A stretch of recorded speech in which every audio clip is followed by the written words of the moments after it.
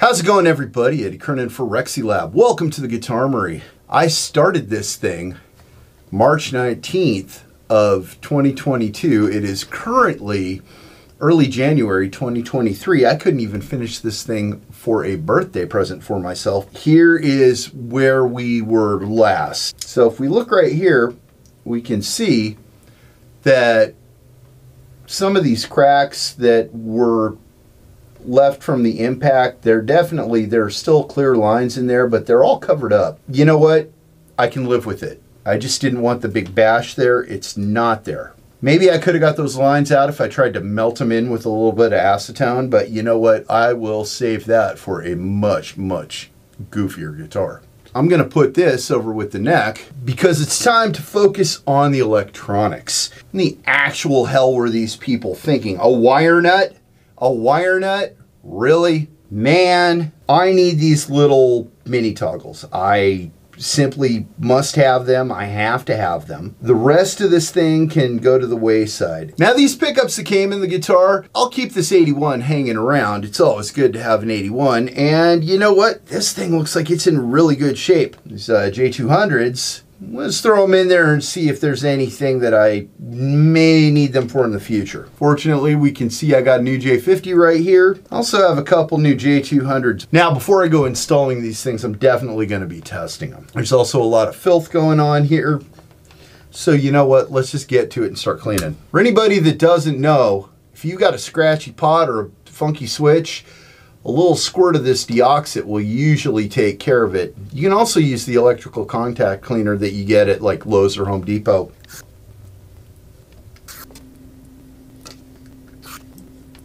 Awful lot of oxidization on a lot of these parts. These springs are just powdery and gross. I'm guessing that this guitar had an exceptionally hard life. Makes me happy that I have it now. It'll live out the rest of its days getting abused in a way it was designed for. Okay, so I got all three switches all nice and cleaned up like this.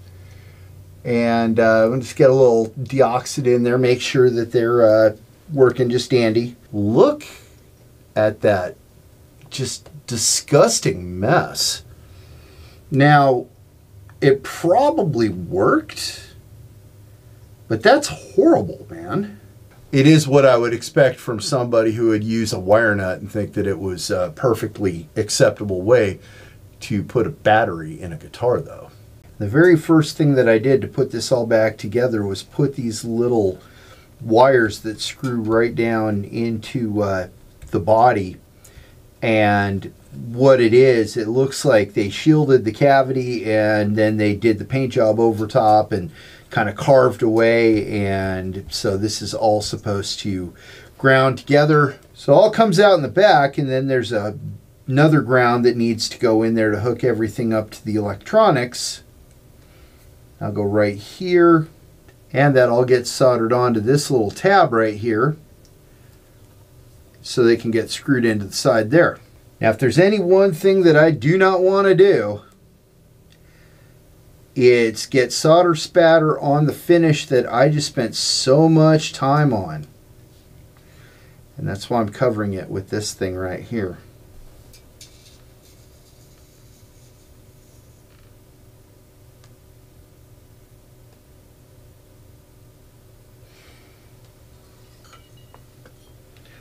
Let's see.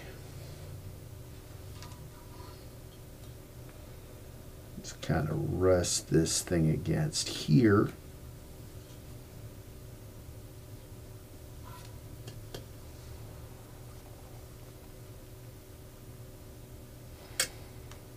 Well, that was way easier than I thought it was going to be. Well, it was a long road to hoe, but here we are. Got those jacks and pickups all in there.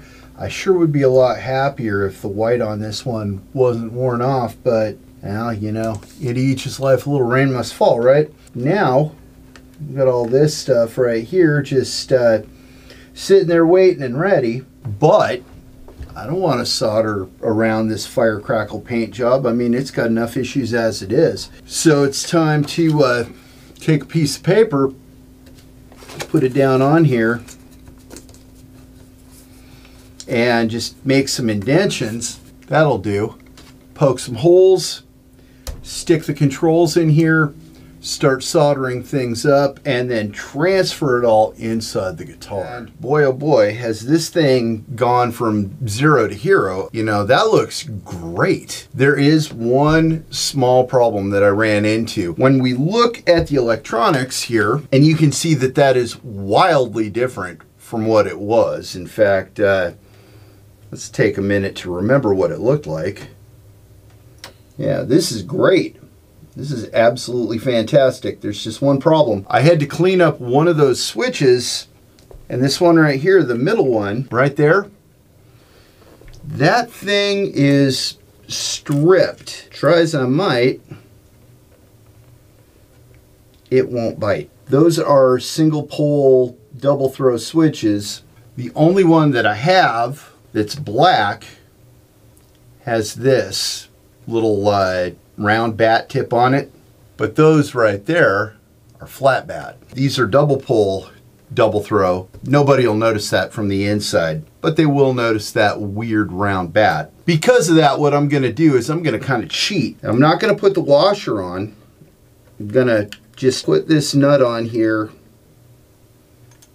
nice and loose, and we'll wait for the replacement switch that I have coming out. It's not that noticeable unless I point it out to you. And once again, this part looks great. More importantly, it works. In addition to the body looking totally awesome, the neck also cleaned up very nice too. Now there are a couple little scuffs, things like that, that I wasn't able to get out. Now for the most part, it looks really great. So I'm pretty happy with it. Now that we got all that out of the way, let's do something actually fun and put the neck on the guitar. Boy, did this thing clean up nice, and it looks good too. And that's not a mistake, because this thing was designed to look cool and be deceptive, because it says Fort Worth, Texas. This guitar was made in Japan.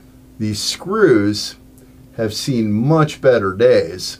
So I'm just gonna coat these things a little bit, just the tip, with some beeswax.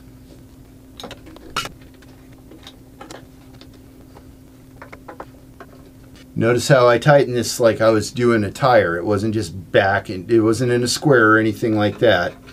It's kind of like a little tic-tac-toe, crisscross applesauce there, baby. Yeah, you can see quite obviously that this thing was designed to be at an angle. That's the way they meant it to be. It's got to be so that you've got some up pull on this JT6. Well, it's time to put this thing back together. But before we do, let's just take a real close look at how far this thing has come. I mean, it really looks great. I suspect it's going to play and sound great too. She's done. She's absolutely beautiful. Plays like a dream. There's just one problem.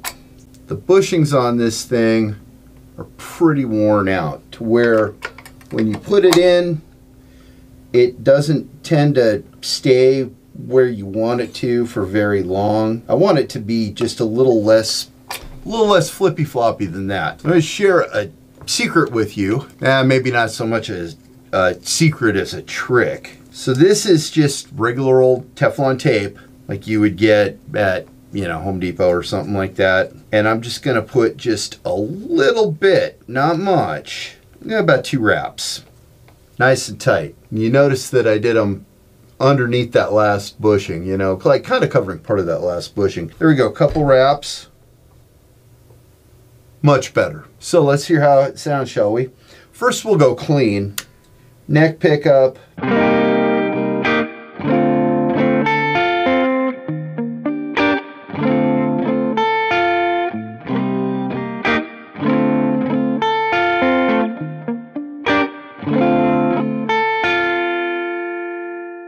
Roll this off here. It's like kind of a little bit of a boost.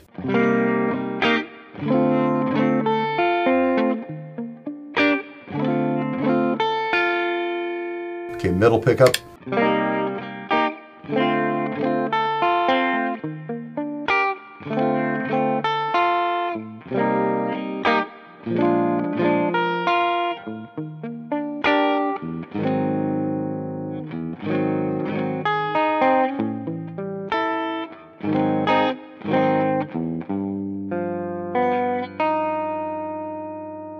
and the bridge.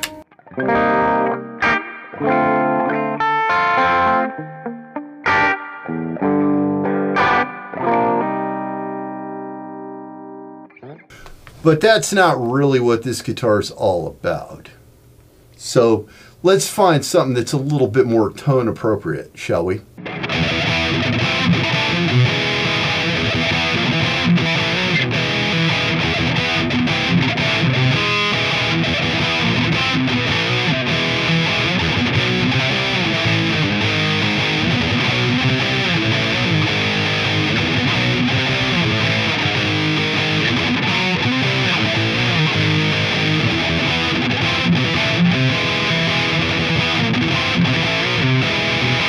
Man, this thing really is a lot of fun.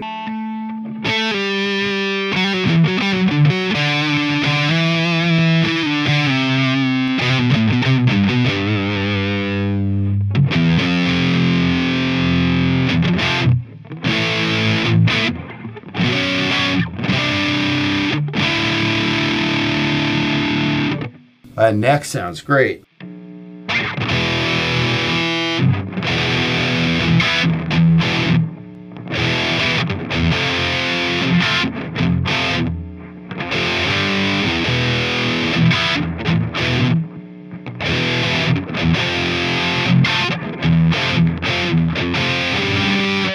The bridge sounds really good too.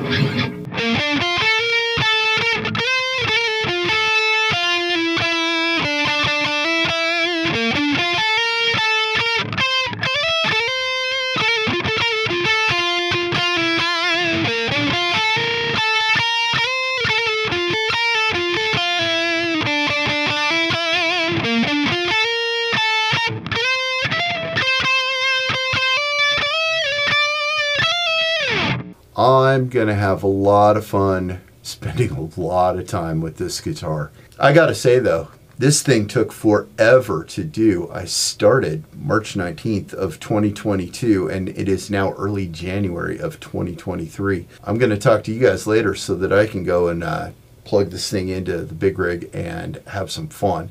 So until next time, this has been Eddie Kernan for Rexylab, making the world a better place, one completely abused and neglected 80s dream machine at a time.